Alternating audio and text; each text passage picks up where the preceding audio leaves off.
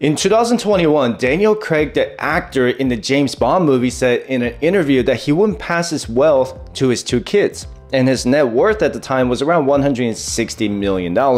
And he said, and I quote, "I don't want to leave great sums to the next generation. I think inheritance is quite distasteful. My philosophy is to get rid of it or give it away before you go." Let me know in the comment section down below what your thoughts are on his philosophy on inheritance. Now, I have a different view on generational wealth, and I've been saving and investing for my daughter for the past 10 years.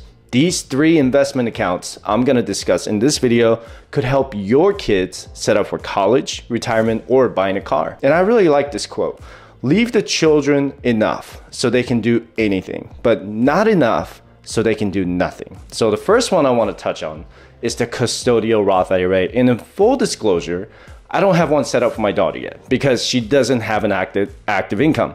It makes sense because she's only 10, right? So I plan to set it up when she turns 14 or whenever she gets a part-time job in high school. What you probably didn't know is that there are no age restrictions to open a Custodial Roth IRA, but your child must have earned income in order to contribute to the Custodial Roth IRA. And earned income in the eyes of the IRS needs to be a W-2 job or from self-employment like babysitting or dog walking. Your child can earn an unlimited amount of money and still be claimed as a dependent as long as the child doesn't make more than half the child's own expenses. There are also different tax thresholds for your children to file tax returns, so make sure to talk to your CPA or look up IRS publications for rules and regulations. So the Custodial Roth IRA means that you're in charge of your child's Roth IRA until the child turns 18 or 21 years old, depending on the state where the child lives. When your child becomes an adult, then you'll need to do a rollover from a Custodial Roth IRA to a regular Roth IRA under your child's name. I know Schwab, Fidelity, and Vanguard all offer a Custodial Roth IRA, and the rules are pretty much the same as the regular Roth IRA. The contribution limit is $6,500 for the tax year 2023 or the total earned income for your child in the same tax year, whichever is less. So for example, if your child earned $2,000 for babysitting in 2023, then $2,000 is the maximum amount your child can contribute to the Custodial Roth IRA. If your child earns $7,000 for working at McDonald's in 2023, then $6,500 is the maximum amount your child can contribute to the Custodial Roth IRA for the tax year 2023. And the same withdrawal rules apply to the Custodial Roth IRA.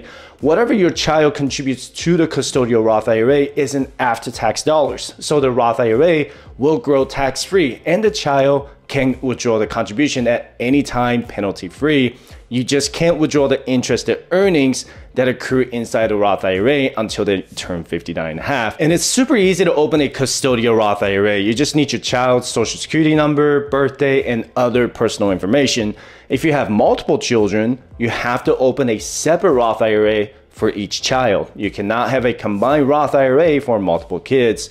And because the earnings of most kids are so low that they pay literally little to no income taxes, it's like making Roth IRA contributions with almost no taxes owed. And I want you to take a look at this compound interest calculator here. Let's say my daughter is 14 and contributes $6,500 to her Roth IRA for the tax year 2023. That $6,500 will turn into $156,000 by the time she turns 60 with a 7% average annual return. And if she consistently contributes to her Roth IRA for the next 46 years with a $500 increase every 2 years, that's over $3.3 million just in her Roth IRA by the time she's 60. And she'll hit $1 million by age 45 and $2 million by age 53. And I really wish my parents had taught me this. And this is why financial education is more important than opening a Custodial Roth IRA for your child. You need to teach your child the power of compound interest and why it's important to start investing early. And I've talked to several people on their FIRE journey that they would match their kids' Roth IRA contributions. And I thought this was a really good idea. For example, if your kid brings in $8,000 for the year by working part-time jobs, you can offer to contribute half the Roth IRA on your kid's behalf, and your kid contributes the other half. Your kids might not get super excited about the Roth IRAs now, but they will appreciate you many years from now. And don't forget to download my financial independence resources, including all the spreadsheets that I just showed you, for absolutely free by visiting firesidechat.com/contact. You should also check out my Fireside Chat shop to check out the books and equipment I use at firesidechat.com/shopping. And the second investment account I have for my daughter is the 529 college savings plan. And what's really nice about the 529 is that I can transfer the beneficiary if my kid ends up not using it. And I can transfer it to anyone in my family tree, like my grandkids one day, my wife, or even myself. And the law changes allows me to use the 529 for her K-12 education and not just for four-year college, master's degree, or professional certificates.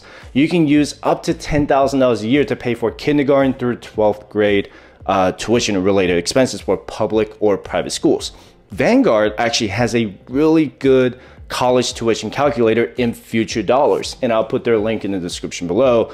If the link doesn't work, you can always Google Vanguard 529 college tuition calculator, but you can calculate how much you have to invest every month to cover your child's four-year college tuition expenses. You also want to make sure to look up the 529 plan in your specific state. There's no annual contribution limit for the 529 plan, but there's a limit on the total contribution based on the state. And some states even allow you to make a lump sum contribution by using the 5-year gift tax averaging rule. If you have the money to do that, make sure to talk to your CPA or a state attorney to find out how you can save money on your taxes. And I've been consistently contributing to my daughter's 529 with Vanguard since the day she was born. This video is not sponsored by Vanguard. But anyway, you have two approaches with the 529 investment strategy. You can be either hands-off or hands-on with the investment options. If you want to be hands-off, then you can always do the target date enrollment portfolios, which is pretty much the same concept as the target date retirement funds. And you can pick the target date funds based on your child's graduation year. And I chose the hands-on approach by investing in the individual 529 portfolios. And obviously this is not in any form of financial advice. I chose the S&P 500 index portfolio and the growth index portfolio. Both of them have performed really well for the past 10 years with a 12% average annual return. Are they gonna perform at 12% for the next 10 years? Nobody knows, but I will continue to contribute to those funds until she goes to college. And what's also nice is that there are no time or age limits on using a state 529 college savings plan. The money I contributed and the earnings and interest that accrue inside the 529 can be kept indefinitely, and I can hold the 529 plan forever. If my daughter ends up not using the 529, then I can always change the beneficiary to a qualifying family member penalty-free at any time. Even if I don't have anyone to transfer the 529 to, I'm gonna continue to contribute to the 529 plan because it's a part of my generational wealth building process. And I can pass it on to my grandkids or other family members if I choose to. And President Biden just signed new laws to make major changes to the 529 that will take effect in 2024, and I'll be able to roll over up to $35,000 from the 529 college savings plan to my kids' Roth IRA. And keep in mind that $35,000 is the lifetime cap for the rollover transfers. The 529 account also has to be open for at least 15 years, and if you change the beneficiary, the 15-year clock will restart. So you want to keep that in mind as well. You also can't roll over what you contributed in the last 5 years in the 529 over to the Roth IRA.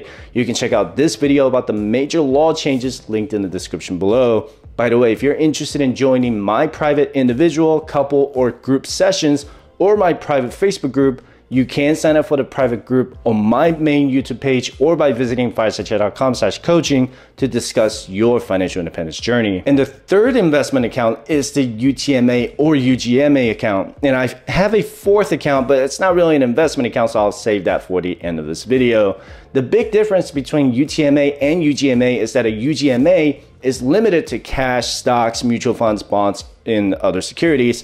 A UTMA can have all of those securities plus real estate properties. And they're all structured like trusts, but for minors. UGMA stands for Uniform Gift to Minors Act, and UTMA stands for Uniform Transfers to Minors Act. And you can essentially use UTMA or UGMA to cover your child's educational expenses. Just like the Custodial Roth IRA, you'll need to open a separate account for each of your children. And I've had one open for my daughter with Vanguard for several years now, and it was a really easy process to open one. And I opened a UTMA account for my daughter, not just for education, but for many other expenses. So when she turns 18 years old, she will have full control of the UTMA account. She can use it to make a down payment on her apartment or house, buy a car, or use it for something that will help her in the real world, right? But keep in mind that there aren't any tax advantages for opening a UTMA or UGMA. If I were to transfer my assets from UTMA to the 529 college savings plan, I would have to liquidate all of the assets inside the UTMA and pay capital gains taxes on the profit I make. I also have to pay taxes on any capital gains if I sell any investments or if I receive any dividend payments inside the UTMA or UGMA. I'm also aware that these accounts can be transferred to another beneficiary like the 529 college savings plan. My daughter is the only beneficiary of UTMA, and because it's considered a gift to my child, I need to be aware of the annual gift tax exclusion, which I think is around $17,000 for the year 2023. And I don't contribute much to my kid's UTMA, but I know she'll have enough by the time she's 18 or 21 to help her get started on adult life. And if you don't like the fact that your child will have full control of the UTMA account at age 18, then you should consider establishing a trust instead of opening a UTMA or UGMA, because the trust will allow you to dictate the age that the child receives the assets. And while you're teaching your kids how these investment vehicles work,